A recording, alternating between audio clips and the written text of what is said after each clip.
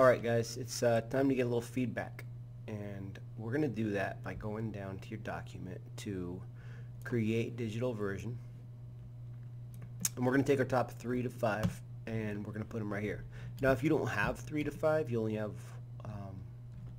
1 or 2, just at least show us maybe some different color variations.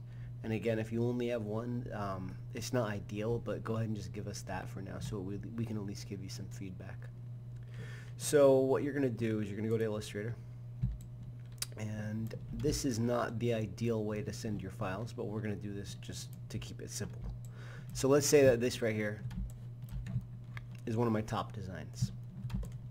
What I'm going to do is I'm going to use a program called the Snipping Tool, and you can find that by just going down to the Start menu and typing in Snip. And with this, we're going to click New. We're going to drag a box around here. Try to get as close to the edges as you can, and then copy it and paste it into here. Now,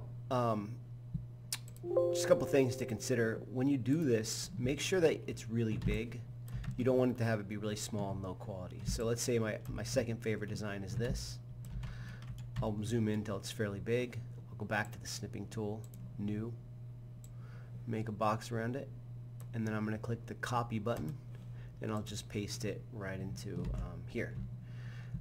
When you show these to the class, it's going to be, let's keep that at 100%, about that big. So that would be a pretty good size. Try to fill up the frame as much as possible.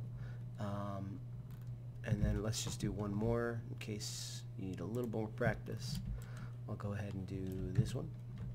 Snipping Tool, File or New. Click and drag,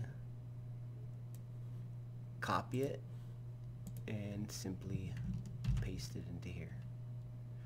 Oh, I guess I need to paste it there. Cool. So there it is. Thanks.